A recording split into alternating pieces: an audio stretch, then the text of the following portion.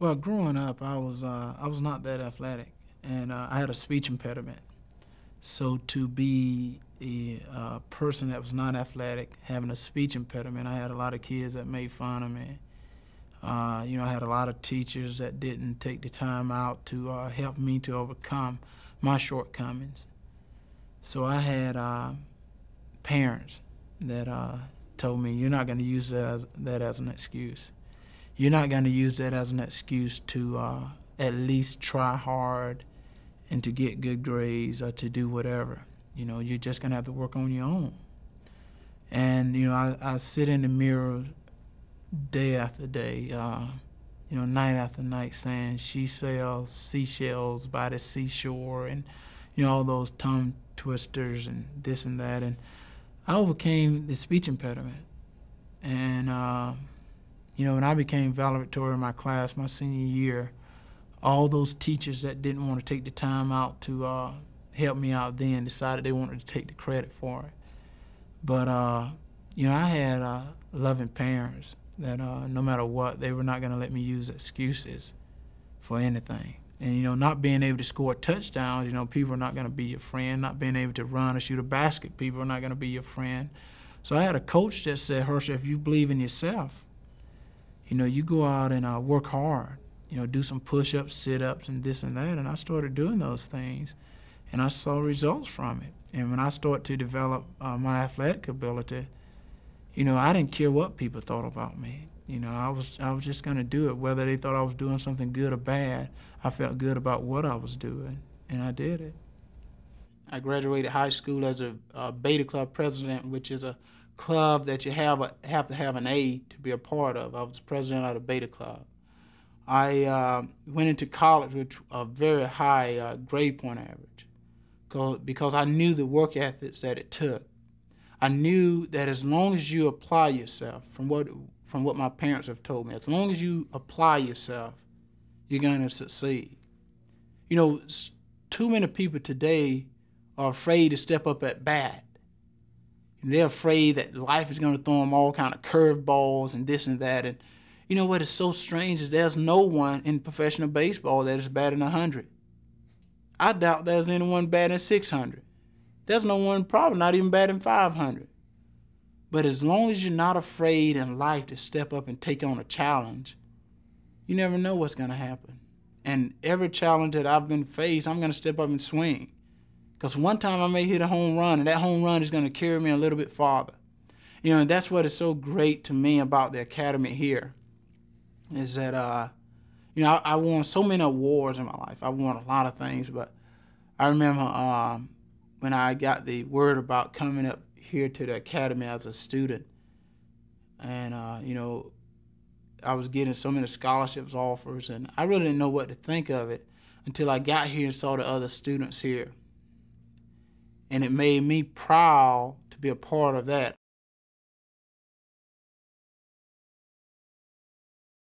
There was a high school coach that believed in me. His name was Tom Jordan, and it was fun. I had two older brothers who was very athletic. And when Coach Jordan saw me and how clumsy and I couldn't run, couldn't do anything, he just said himself, if his two brothers are great at sports, Herschel got to have something. He's got to be good at something. So he used to come pick me up after Sunday school, after church, and on Saturdays, and make me go out to this track, and he'd work out with me, he played with me, and he made me feel good about myself. And he said, "Okay, you're going to do your homework here, you've got to do this here." And he was just like my parents, and he believed in me. And he's the teacher that they say, "What teacher you have?" And I say, "A coach." And most people say, "Oh, geez, that's just sports," but that's not. It's that he was someone that was the role model, was the teacher in my life. He always wanted a bass boat, and he's a big fisherman. It's funny because, he always wanted a bass boat. And growing up in Wrightsville, Georgia, I don't have any money. I can barely rub two nickels together. And then becoming a professional football player, I got him a bass boat, and and I love that because for what he did for me to put me in the position I'm in right now, a bass boat isn't enough. He means a great deal to me.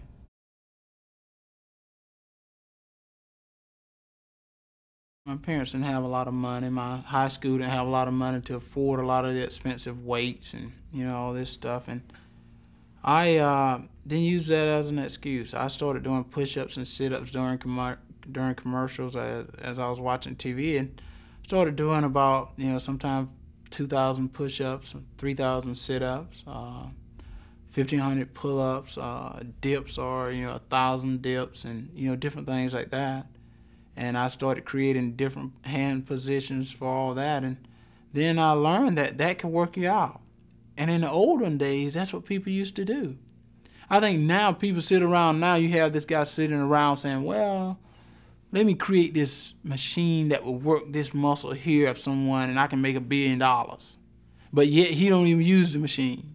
But he want to create it so he can make money off of it. But I'm doing it to work myself. I have a lot of people that now, always write to me, or people that saying, Herschel, why don't you come train me? I'll pay you this, I'll pay you that. And I say, it's funny because I'm different. Not different, whereas your body is different from my body. This may work good for you and not work good for me. It may work good for me and not so good for you.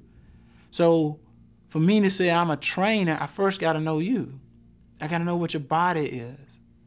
I just can't just say this is going to be great for you, but I can say it will help you a little bit. But that may be another thing that you need to do that'll be a little bit better.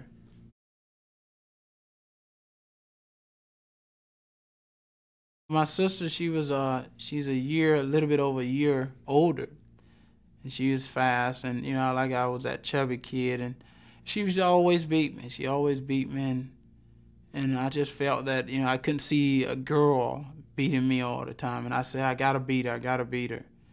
And I just trained and trained, and every time I went up to race her, she beat me. Every time I went up, she beat me. And, after you've been beat over 10 times, sometimes people got a tendency of quitting. And I said, no, I'm not gonna quit. I'm not gonna quit. And I kept doing it until I got where I could beat her.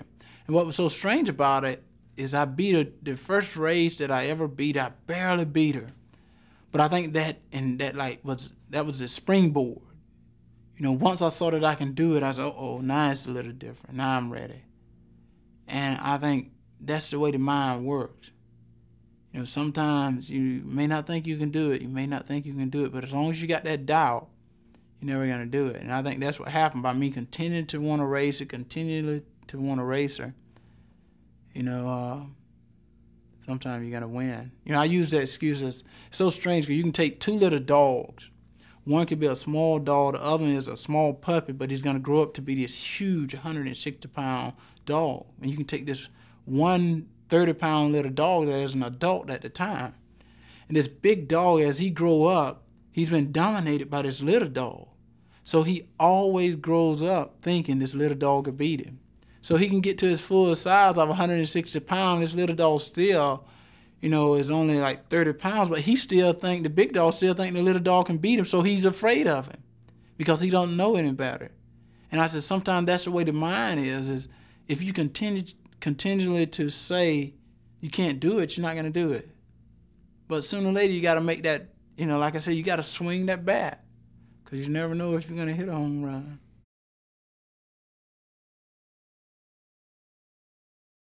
When I was in the 7th grade, I think, they have this race at the end of the school year. They're like a mile run.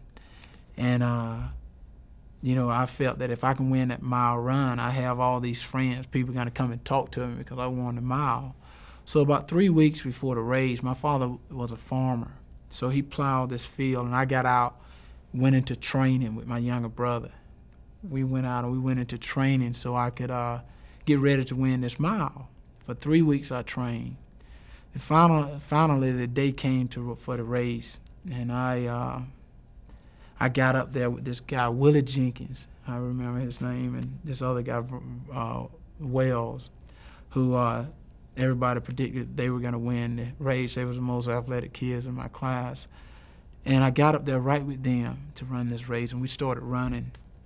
And I was feeling good. I was feeling great. I was in shape. No one knew I've been training except my younger brother. So we were running around the track, and about the second lap, something said, Herschel, you're not going to win. I'm running, and I'm thinking, okay, wait a minute. Third lap, something said, Herschel, you're not going to win. and I'm up front. There's only like, I'm in the second place. I'm right up front. I'm feeling good. I'm not even tired. And going into the last laps, I'm saying, Herschel, you're not going to win. You're not going to win this race. You better get out of it. You better get out of it. So right on the bike side of the finish line, I started thinking, oh, geez, I'm not going to win. So how can I get out of this race without embarrassing myself? And I'm like in second, whereas I probably could have won it if I had kept running. And I said, okay, what am I going to do? I'm going to pretend like I pulled a muscle. So on the last curve, I walked off the field and grabbed my hamstring in the 7th grade and pretend like I hurt my leg. And Willie Jenkins ended up winning this race, and all day it bothered me. And when I remember going home, getting off the school bus, my younger brother ran up to me and said, how did it go? How did it go? And I said, well, I hurt my leg. And I lied about it. And he said, oh, you'll get them next time. And that made me feel so bad because, I lied, and then, and I think the thing is I didn't try. And I said then, no matter whatever happened in my life from then on, I don't care what happened, I'm going to give it everything I got. And it's funny because, I see so many people today that don't want to try. And I say, I don't care what I ever do. I never give up at anything anymore. I don't care what it is. You'll never see me give up. Oh, jeez. I can't believe It's, I think people, it's so funny because people think I'm crazy because I do so many crazy things, but I think because of that race in my life, I'm what you call the renegade of professional sports. I've done everything. I've done bobsled, karate, dance, just about anything. Now, I'm not going to say I'm the best at it, but I guarantee you I give most people to run for their money at just about everything.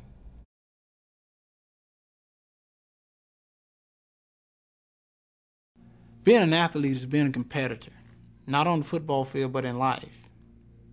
And you got to be able to compete in the classroom because you can always be president when you're 60. But when you turn 30, they're going to say you're too old for football. So knowledge can take you a long ways. Being an athlete can only take you a short little sprint. And you want to study hard because you always got something. Like I said, it is so great to be able to understand, something. To sit down with the president and understand what's happening, and then to go sit out there on the street with anyone and still understand. That is beautiful to do that. Just to go out and run a touchdown is only great for that time. The next week, if you don't do it, they don't want you around no more.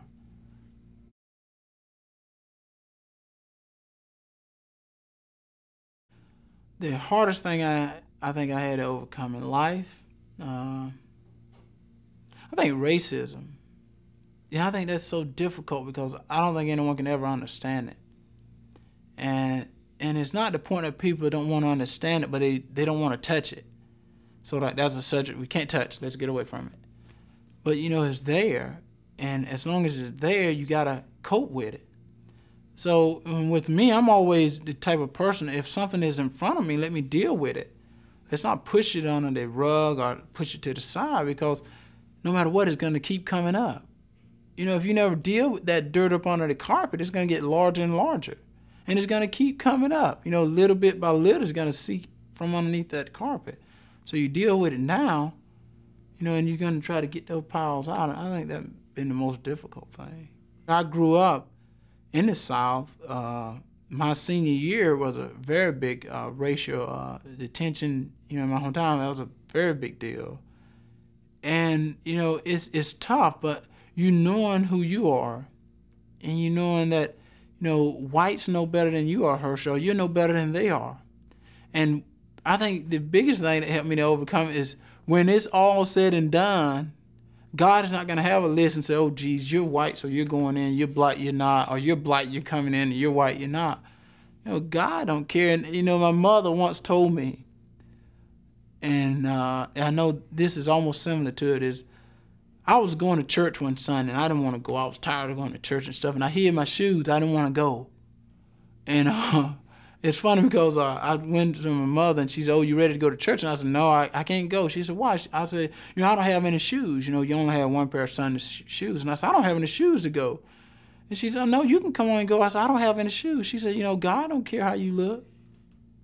And I thought about it, and that's true. God don't care how you look, and He don't care whether you're white, black, pink, as long as you've been a good person, you believe in Him. And I said, that's the key. And I think we're always putting category. We got to put someone in a category. Okay, he's this, he's that, he's this. That doesn't matter. As long as he can do the job, I think that's what counts.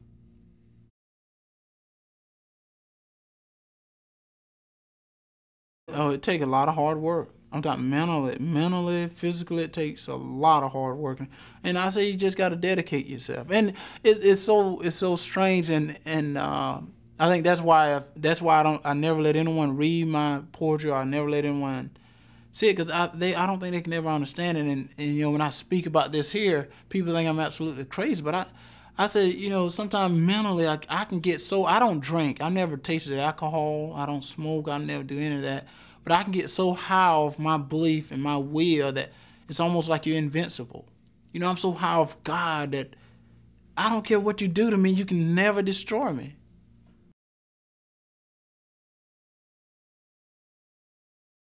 Well, coming from a small town, it was tough really to dream big. My biggest dream, I grew up in a small town in Georgia. My biggest dream was one day to be able to go to Atlanta, Georgia. To be able to go to Atlanta, which Atlanta was about 2 hours, 45 minutes from my home. So, the dream about going to Atlanta was it, and you think about that, and, I never dreamed about football. I never dreamed about being an actor because, that was out of reach. Coming from a small town that was big in farming and also big in clothing factories, you don't dream about being a professional football player or an actor. So you go to Atlanta and you're in the big city now. You're there, and that was the dream. And the majority of the people that I looked up to, not looked up to, I hate that, I don't like that word, but the majority of the people that I was growing up with were going off into the military.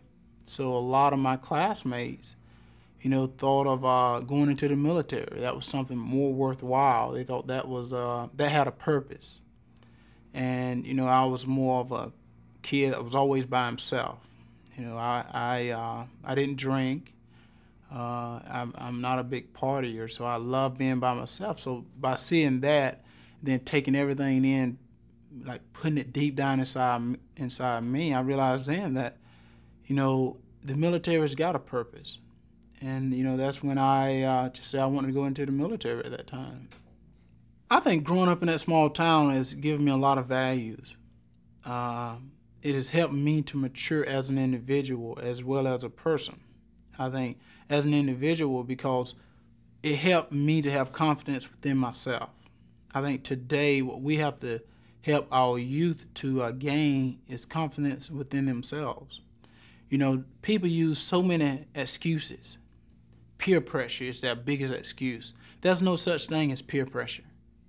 If you believe within yourself, there's no peer pressure because you believe what's right and what's wrong. And I think every individual know what's right.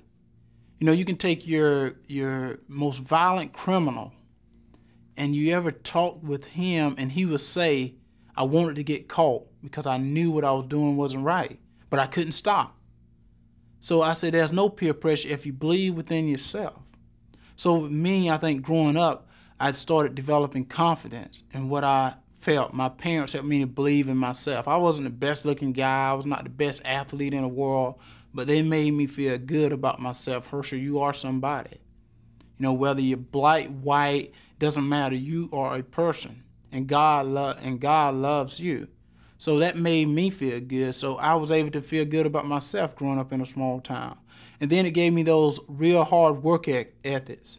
That's what we need today. Young people, adults, we need good work ethics because nothing is going to come to you easy. We got too much of a competitive world for anything to come easy to you. people competing in everything. It doesn't matter what it is. Football, that's just athletics. But in the business world, you know, doing everything, people are competing. So you got to get those very good work ethics. And I think that helped me to develop good work ethics in a small town. I was a little different. I still say I'm a little different because my dreams are, you know, success to me is not having the most money or having the biggest car or the biggest house. Success is just being happy. And I try so many different things. I do a lot of different things because I think God has helped me to love myself. And God, I know who God is, and I love God. So I think growing up as a kid, you know, I used to write all the time. I was always by myself. And it's not that I wanted to be by myself, but we lived in a small town. We lived out in the country. There was no one around, so I was not going to use excuses and you know, wander away from home, go over someone else. I sit at home, I wrote, whatever I can get my hands on, I read. And, you know, I just was a different little kid, I think.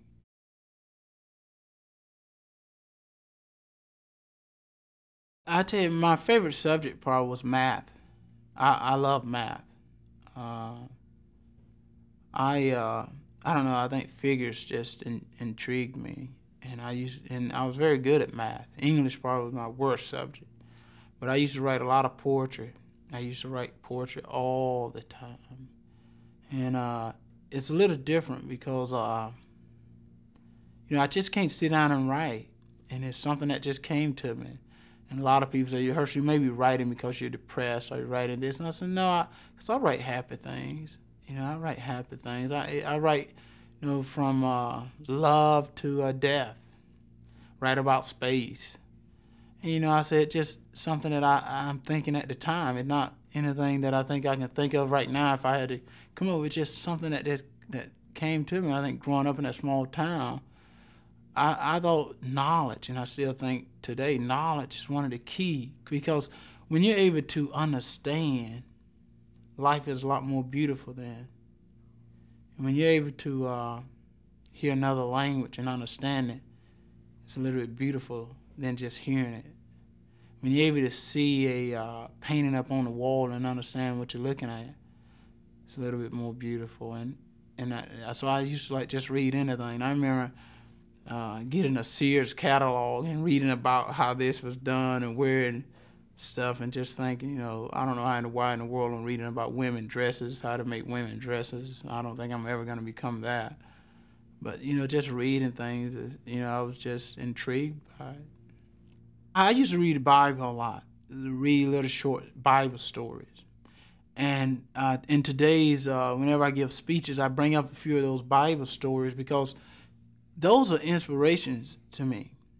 The reason why, you know, you have some people get up and they tell you their life story, how they sort of like a boxer always comes out and he said, well, I was never a tough guy and this guy stole my bike like the Muhammad Ali. So I went into boxing and next thing you know, I'm the heavyweight champion. You know, anyone can do that. I don't mean anyone can do it, but anyone can do like one of those stories. But no one can die and come back alive again. You know, it hasn't been done yet. There's only one person that has done something like that. So that inspired me. I said, hey, this guy's my hero. If he can do that, you know, I'm going to believe in this guy here. And to see him who can help the blind to see, you know, people that are sick, he can cure them. So he became a guy that I looked up to. So I used to read anything, and whenever my parents or anyone started talking about, you know, religion or about God, you know, I ease over there and listen a little bit because I said that's knowledge. And, you know, I'm not a big guy that's going to try to throw religion on anyone because that person has to be accountable for himself. And I think that's what we have to do in a society today is to be accountable for yourself. I think we have the tendency of always want to live someone else's life. We want to tell that person what to do, how to act, but yet we don't know how to act.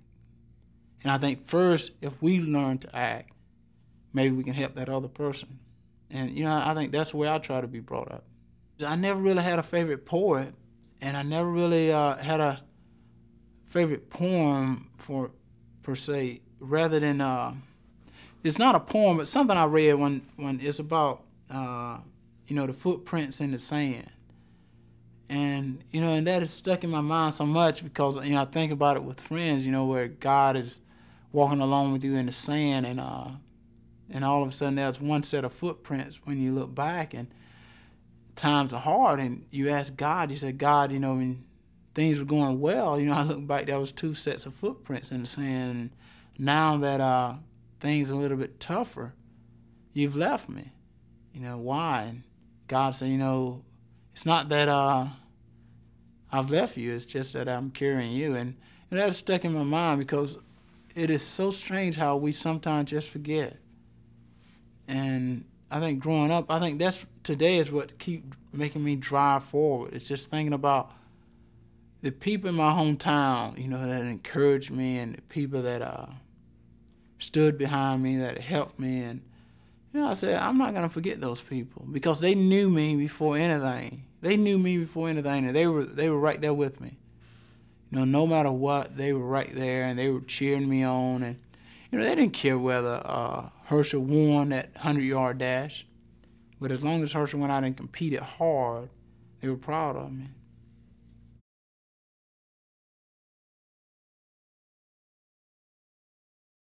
I was sort of embarrassed because I said, coming from a small town and this and that, and I'm seeing all these kids from all over the country and, seeing what they've done. And, they had a few whiz kids here that was in college. And, it made me proud just to be a part of it. I don't care if I was riding on the coattails as I felt then. It just made me proud to be a part of it, where it inspired me and said, Herschel, you can get better. Why don't you get a little bit better? Because, the academy means something. The Academy of Achievement, that's always that means something. And it just made me real proud when and I came up as a student. It's like, man, all these other kids here, and and I think as an individual, sometimes you think I'm the only one that's from a town that's so small. You can, if everyone breathed at the same time, you may run out of oxygen. There's nothing there. So it's so strange where I came up to this place that has so many students like that knew everything. You're thinking, shoot, I thought I knew everything.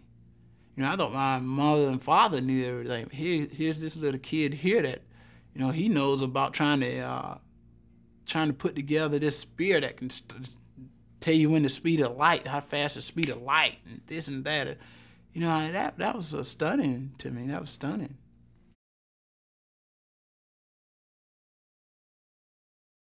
My parents, growing up, they worked hard. Everyone in my family, we're up early in the morning. I used to see my mother and father go off to work and come back, and no matter what, they had time, for their kids. They disciplined us to do what was right. You knew what to do. You knew not what to do. You knew what to do, and you knew what not to do. And whenever a child in the house, a kid in the house went off to work, my parents made him be sure of himself that when he went, he was going to work. He was not going there to clown around. He was not going there just to pass time away. He was going to work. And he was not going to just try to make $1 by sitting down. He was going to give everything he's got. And I think because of that, that's why I'm always going to give everything I got, because God is going to be proud of you then. There's no such word in my family as lazy. And because that's no such thing. And I think like lazy and I quit is a bad word in the vocabulary. You never know what's going to happen. You never know.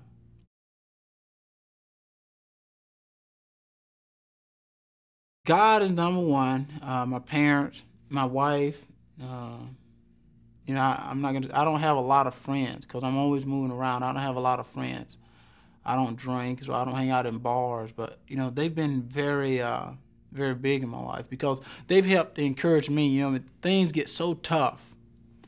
Sometimes things get so tough, and all of a sudden you see people start easing away from you. Then, hey, they say to themselves, "Hey, I got problems, and I don't need to hear his problems, so I'm gonna ease away." But no matter what, I can call my parents at any time of the night. I'm in Europe sometime, and there's such a big time difference. And I remember then calling my mother, but it was about 3 in the morning. And I just wanted to talk, and she was so happy for me to call. You know, she's waking up, she's so happy for me to call. And that sort of bring tears to your eyes, because, you know, sometimes I think a boy grew up in his family not able to say I love you and stuff. And over the last year or so, it's the first time I ever told my parents that. And it's so weird, because I say you grow up and you don't even say it in the word. It's such a 4-letter, short little word. And you just can't even say I love you. And I started saying it, and it becomes so easy now. If I don't say it when I hang up the phone, I have to call right back and say, oh, I forgot to say I love y'all and stuff. You know, and it's so funny where now it comes so easy. And I said, you know, we're sometimes so macho we forget who we are.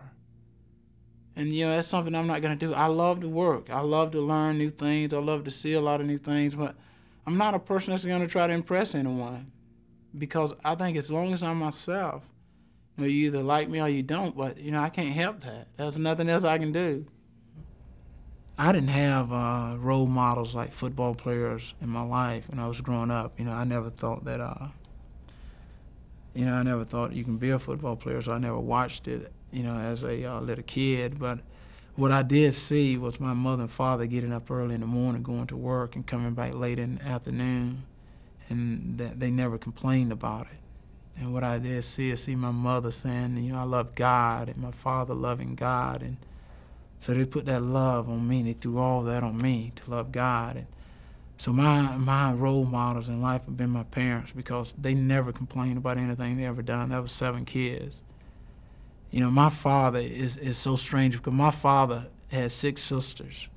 He was the only boy. And when he was 12, his father was killed. So he took the responsibility to raise his 6 sisters. Never complained, never said anything about it. And I say, you know, that's my role model in life. And it's strange, because I never said anything to him about it. And I was in Innsbruck, Austria one time, you know, a long way away from home. And I started thinking, I said, you know, I always tell my mother I love her, but I never told my father that. And I said, you know, it's so funny, because he means so much to me in my life. And I just never said that. I happened to call him up. It took me a couple of days to get him, because of the time difference. But when I called him up, I told him. And my mother said, you don't know what that really meant to him. And those are people that I look up to in life, that have given me this. And I think if I go out in life now and do something crazy, I embarrass them. I don't care about embarrassing myself. I don't care about embarrassing myself, but to embarrass people that I love, or to embarrass people that I've drawn so much from, I think it destroys me worse than anything.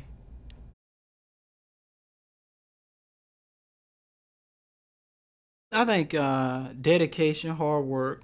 Whereas I wanted to be an athlete, because at that time being an athlete was considered cool. You know, I was not cool. I was not the prince of the school, or, you know, Mr. Big man on campus and all that. And I just wanted to be acknowledged. I wanted people to, you know, come up to me sometimes and say, hey, Herschel, how you doing? Rather than laughing at me because I couldn't talk and all this.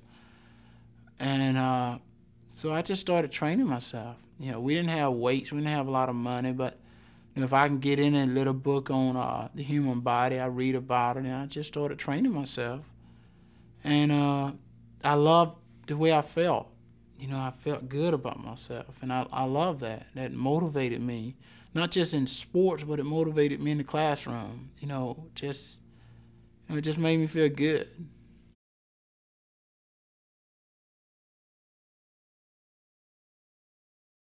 I never knew what the Heisman Trophy was. I was a freshman. I was nominated for one of the first freshmen ever to be nominated for the Heisman. My sophomore year this year, I said I should have won it. My junior year, I ended up winning. I never knew what the Heisman Trophy was. I knew it meant something big, but I never really knew. And I won, and it meant that I was the best college athlete. But I was ashamed, because then, you know, there's so many good athletes out there. And for me to be singing out, I was sort of ashamed. But yet after I won the award, I said, now this is going to be an inspiration for me to stand up for all the guys that didn't get a chance to win it, continue to go out there and work hard so they can say, you know, that's the guy that won it. He took it from me, and he deserved it.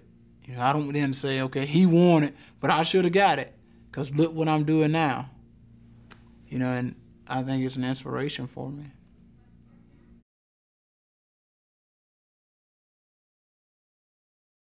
You know, that's a good question, because I don't think I knew that till the last minute, until I was on a professional field playing a game.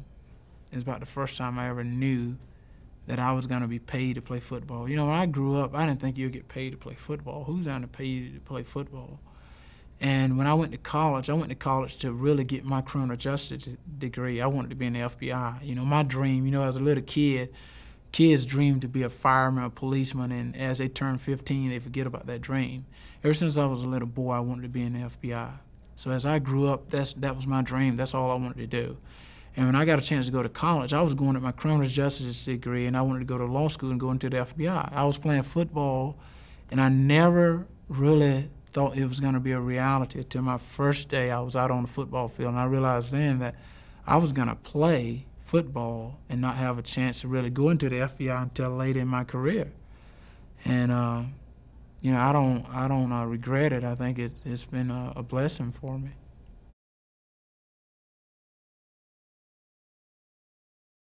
I was excited because I got better.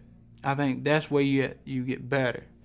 And for me, I learned more, and that's the reason it's exciting for me. As long as I can mature mentally, it's a little bit more exciting for me. I want to learn more, and going into professional football, you help me to play guys that were been there a little bit longer, where it's Herschel, you can be the fastest guy, you can be one of the strongest guys, but you're not going to be better until you're a little bit wiser. You know, and I learned that. I learned like different ways to do things, and it was a lot easier. Didn't take as much strength and as much speed. Just took knowledge. And you know, I had that open mind to listen. I'm learning every day. I think when I get to the point where I'm not learning or where I'm just pushing myself, I'm giving it up. Because then I think I'm not going to perform well. You know, I'm just going to be there. And I don't want to just be there at nothing. I don't just want to just show up. If you're not going to show up and dance at the party, don't go. It's called a party, so you got to have fun. And because I don't drink, I reckon I got to dance.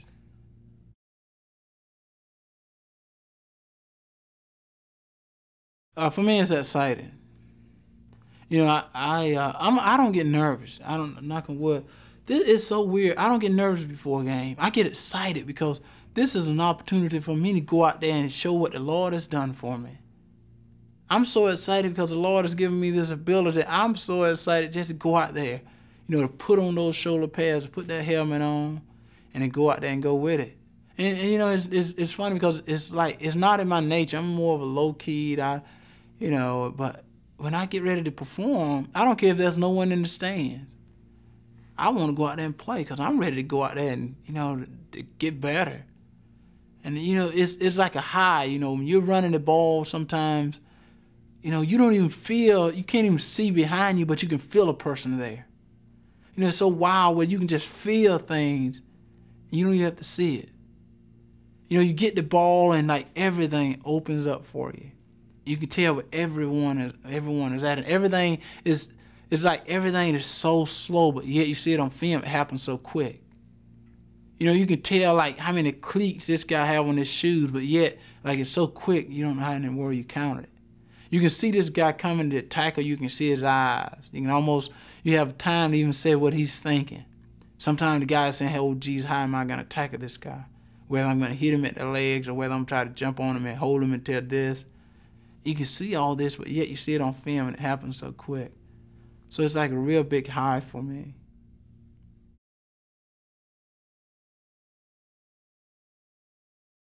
No, I never really asked because I hope that the quarterback know that I want the ball. I think when he look in my eyes, he can see that I want the ball. And I'm not being selfish, but I want to play. You know, if the clock is winding out and we're behind, and you know, I want the ball. I think he can look in my eyes and say, "Hey, Herschel want the ball. Let me see, can I get it to him?" And you know, I think some guys, all of them want the ball. If you're a professional, you want the ball. And you know, that's the type of team I want to be with. I want to be with guys that's not afraid to take that last shot.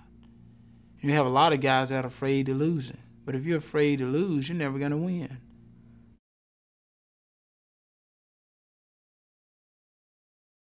Yes, that's a part of the game. It's a part of the game to go out and carry the ball. It's a part of the game to go out and catch the ball. And I say, you becomes mentally weak when you're saying, I'm too tired to go on. I've trained all week. How can I be tired? So I say, you can't get tired. It's not time to get tired. We don't have enough time for you to get tired. You can get tired tomorrow.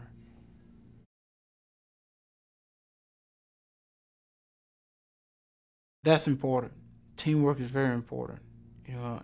Football, basketball, baseball, very important because you're as strong as your weakest link. I never knew what that meant until I know mentally what it means.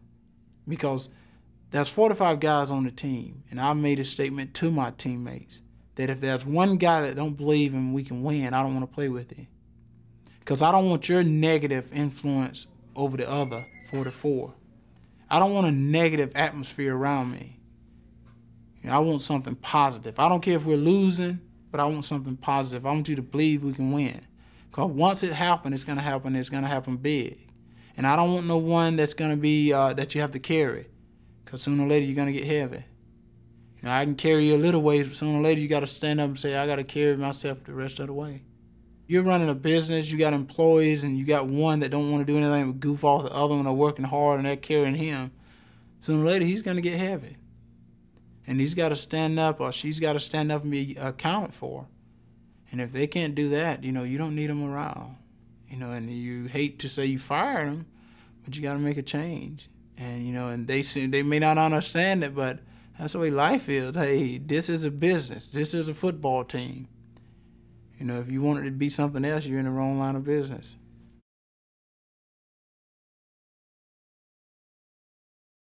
I never read an article about myself. Since I've been growing up, I never read anything about myself.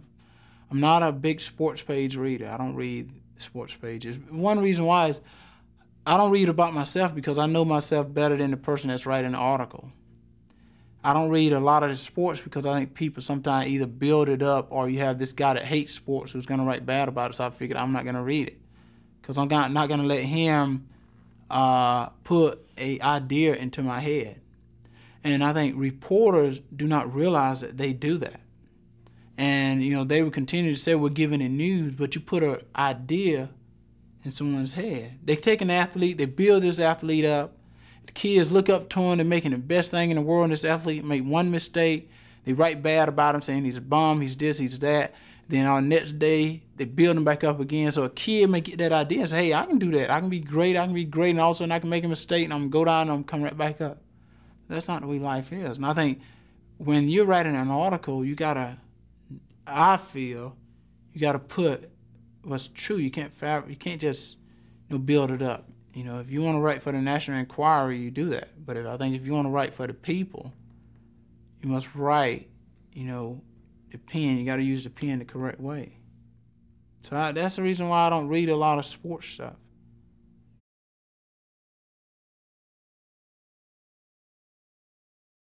Of all things I've ever done, I think getting married. And the reason I say that is, I was a person that was always by myself a lot. I always rode, and I think getting married gave me a best friend, and it gave me a person that, she may not know all Herschel, but she knows me better than anyone else. She's like, you always say you want to marry someone like your mother. And I'm not going to say my wife's like my mother, but, my mother knows me. But then my mother says she don't know me. Whereas my wife says she knows me, and then she says she don't. But it gave me a best friend, someone that, I can laugh and, I can act silly sometimes, and they're not going to judge me on that act. I think people sometimes judge you, but you have a right to be free for a little bit. You have a right just to laugh and,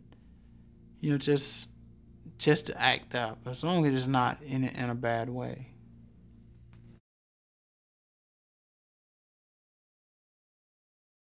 You can't satisfy everybody.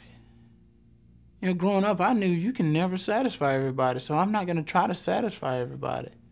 I'm going to go out and do the very best athletically on the field as I can for my teammates, my friends, for me. But, if someone don't like it, I can't do anything else, and I say, you know, everyone, we try to satisfy everybody. You can't satisfy everybody. That's tough. That's tough to do. And if you do it once, you're going to be doing it all your life. And I think I started out early not doing it. And I think today I'm able to, you know, when I hear the criticism, I'm able to let it run off my back. Because I said someone that is criticizing are not doing what they're supposed to do. You know, if we're running a race and he's thinking about, oh, geez, Herschel's running with his knee not in the correct way, sooner or later Herschel's going to be easing up in front of him because he's not concentrating on what he's supposed to do. And I say, you know, not speaking of what the movie critics, but it's so funny because they criticize so many movies, but yet a lot of the movies they criticize I like. So I said, what is so strange about it is who said that they're the people who decide the movie? And that's the way I look at life.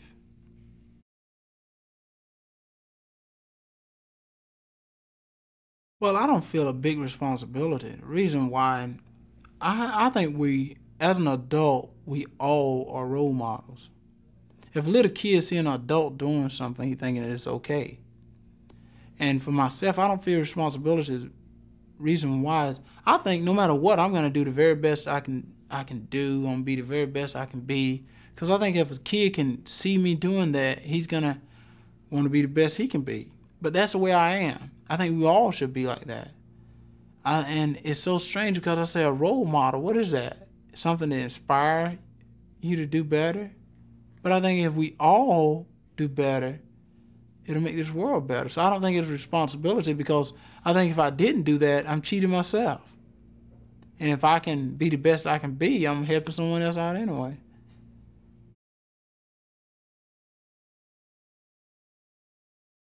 I love to be in the FBI.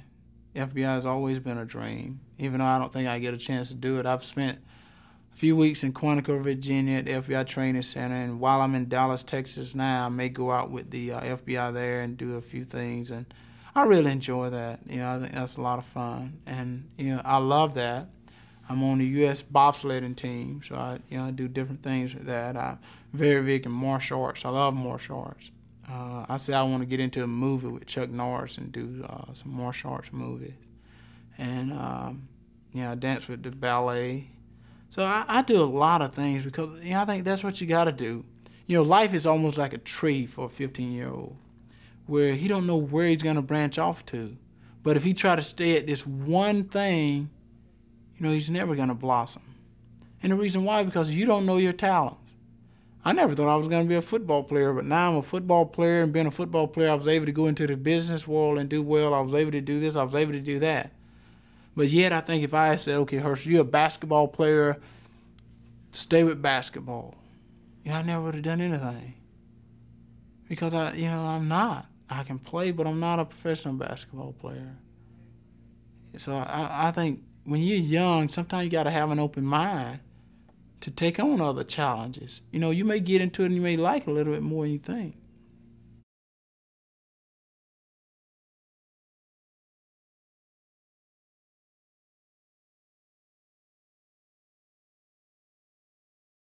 My most exciting achievement is being on the Olympic team in bobsledding. And one reason I say that is because, there was a lot of controversy going on whether I should have the chance to compete on the Olympic team and this and that. And I say, my problem with that is when you try for an Olympic team, I think they ask for the very best the United States has to offer. And if there's guys that's been practicing for years and cannot beat me, who's only been practicing for a few weeks, they do not deserve to be on the team. And to have an opportunity to go and become the best pusher for the U.S., I think was my biggest accomplishment. And then I think dancing in the Fort Worth Ballet. Ballet is probably the hardest thing I've ever done in my life. And when I was asked to dance in the Fort Worth Ballet, I first declined. And then they asked me to come to the first rehearsal. So I went, and after being with professionals, I said I better decline because there's no way I could do it. And I stayed with it, and I finally performed with them. And, and people always say, why you never said the Heisman Trophy?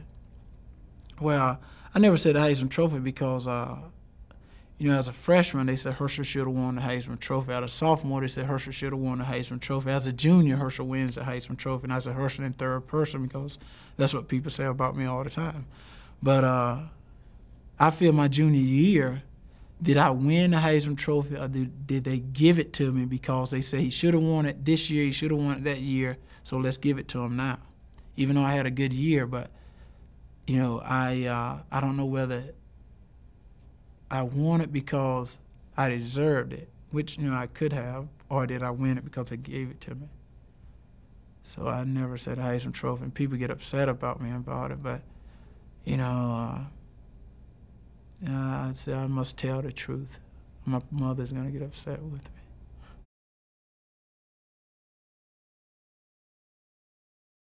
I think winning the national championship as a freshman. You know, I was a starter on a freshman team that ended up winning the national championship on a team that no one picked to do anything. It was funny because we were not picked, and I watched from the year, and I was on the cover of Sport Illustrated once, and they had like the college team listed. University of Georgia was like number 16. So I have another one where the University of Georgia is number 11. Then I have another one where the University of Georgia is number 1. So people never picked us to do anything. And all of a sudden we ended up winning the national championship, and people just, that was amazing. And what that taught me was that it doesn't matter what people think about you. Absolutely do not matter what people think about you. What matters is what you think about yourself. Because everybody on that team felt that we were the best team in college football.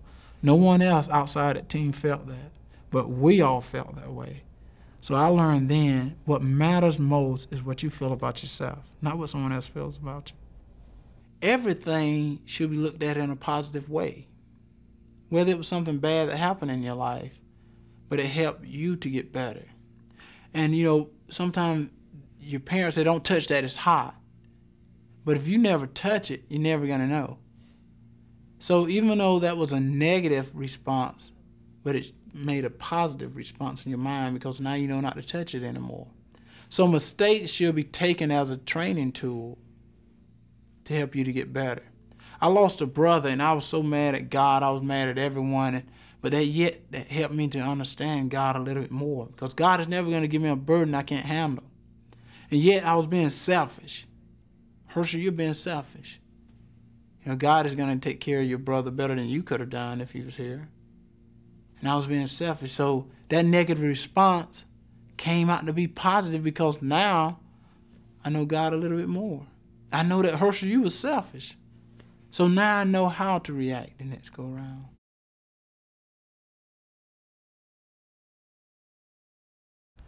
I think believing in yourself, being able to lay your head on your pillow at night and rest in peace, meaning you've given it your all, you know, you've given everything you got to give, not worrying.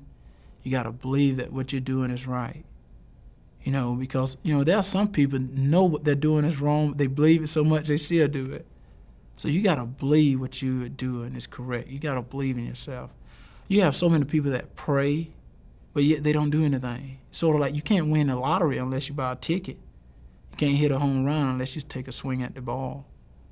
So you got to be willing to work at it and believe in yourself. I think the most important thing is to, like I said, believe in yourself, be willing to take chances, be willing to work harder than your fellow man. Because in professional football, maybe only 2%, if that many, of college guys coming out of college make a professional football team, and maybe even less of a percent of basketball players. So the chances that you'll make it is very tough. So you got to believe in yourself and work a little bit harder, because the guy right behind you is watching what you do, and he's trying to work hard. And through hard work, good things you can accomplish. But you know, I always say education is so important, because you can be president at 60. As a professional football player, they're going to say you're old at 32. They're trying to get rid of you then. But you can be president at 60. And plus, athletes must realize in college, well, starting out in high school, because they need a foundation. I think high school are not giving athletes the foundation to even prepare themselves for college. And when they get to college, they're not prepared for professional football. And the reason why is they have no study habits. A football player do not just go play the game. He must become a student of the game. You know, they give you a playbook with 500 pages in training camp and say, learn this. Most guys can't learn it. Most guys do not make it. So they must have good study habits, and you get that through, you know, paying attention in school. It's funny. I never said I was smart. I was valedictorian because I just paid attention. You know, I went to school, I sit there and I just shut my mouth and I wrote down things, and that was it. That's all you got to do is go to class. College, I hate to say athlete because a lot of college students just don't go to class till the exam, then they go and they try to cram. But you just go and pay attention. You know, somebody once said, it's best for them to think that you're stupid by you saying nothing than you to open your mouth and they know you're stupid.